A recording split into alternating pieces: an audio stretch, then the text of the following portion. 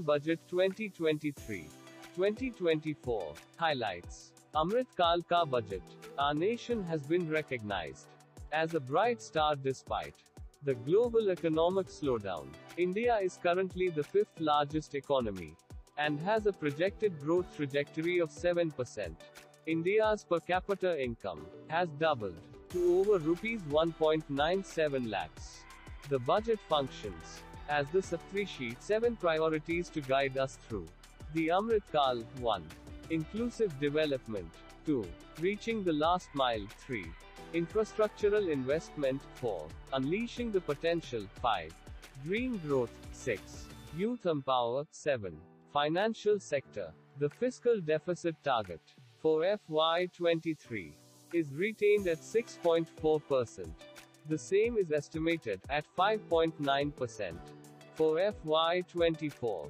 Capital expenditure increased by 33% to rupees 10 lakhs crores, which is higher than the rupees 7.5 lakhs crore budgeted in the previous year, and the highest on record.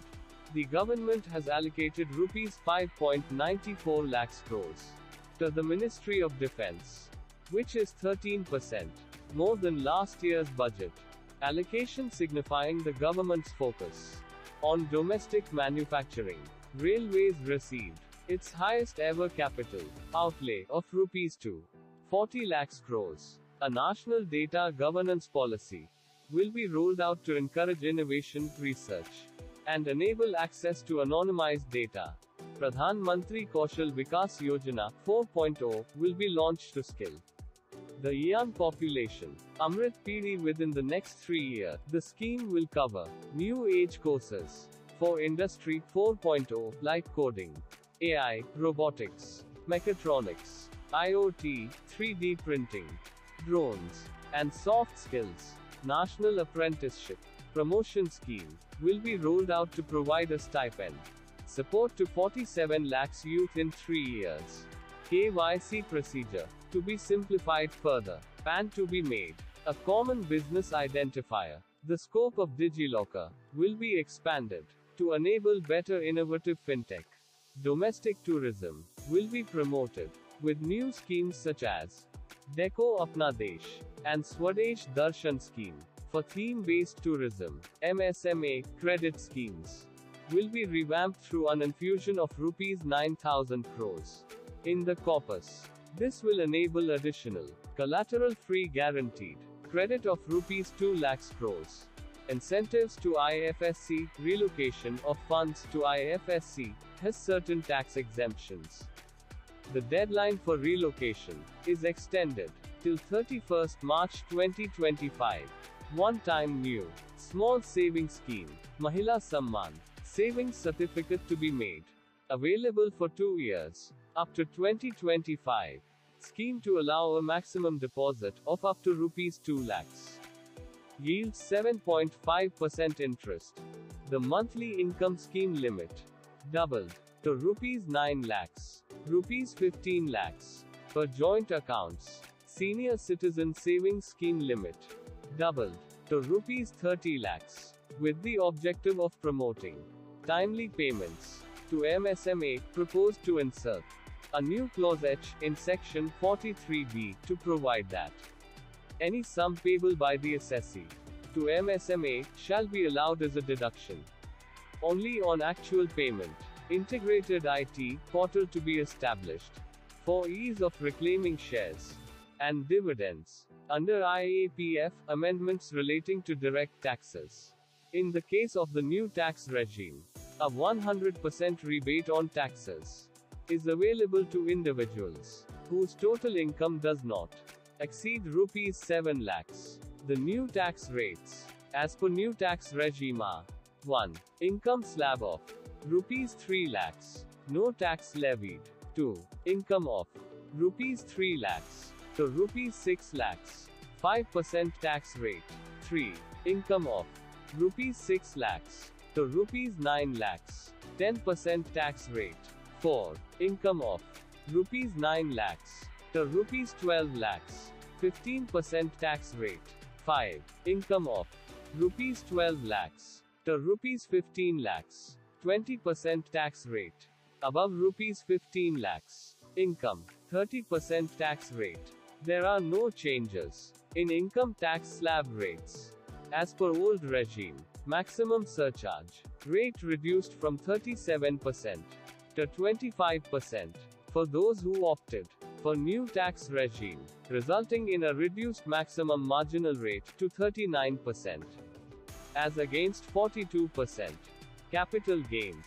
Investment of proceeds into residential property. Exemption limit under Section 54 and 54F is restricted to rupees 10 crores. Presumptive taxation scheme for businesses increased to rupees 3 crores from rupees 2 crores, and for specified professionals increased to rupees 75 lakhs from rupees 50 lakhs, where cash is less than 5%. Tax exemption limit on leave encashment on the retirement of non-government salaried employees increased from rupees 3 lakhs to rupees 25 lakhs. Life insurance policies other than ULIP income will be exempt only from those policies issued after 1st April 2023 with aggregate premium up to rupees 5 lakhs. Relief to startups in carrying forward and setting off of losses. 51% shareholding is relaxed, and carry forward timeline increased to 10 years from 7 years. Startup eligible for exemption.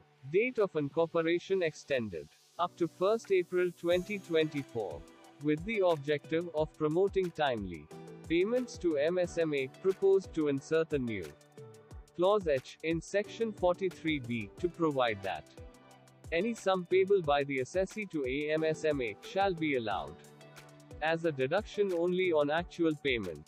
TDS extended for payment of interest on listed securities in dematerialized form.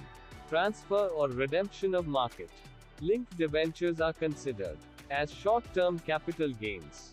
Lower tax rate of 15%, applicable for new manufacturing cooperative societies, is introduced. New IT returns to be rolled out to facilitate user-friendly tax returns. Any winnings in online games will be taxable at 30%, and TDS will be deducted at the time of withdrawal or the end of the financial year, whichever is earlier on net winnings. Reintroducing Joint Commissioner Appeal as a first appellate authority to reduce the burden on the existing commissionerate offices. Amendments relating to indirect taxes. Reduction of basic customs duty on goods other than textile and agriculture from 21% to 13%. Import of raw materials required for the manufacture of lithium-ion cells used in batteries of electric vehicles will now be exempted from customs duty. Dealers under the composition scheme shall be eligible to supply goods through e-commerce operators. Input tax credit related to corporate social responsibility expenses incurred by companies as per the Companies Act 2013 have been marked as ineligible under Section 17(5) FA of the Central Goods and Services Tax Act 2017. GST return or annual return is not allowed to be filed after 3 years from the due date of return, raising the minimum threshold for launching prosecution under GST from rupees 1 crore to rupees 2 crores, except for the offense of issuance of invoices without a supply of goods or services or both.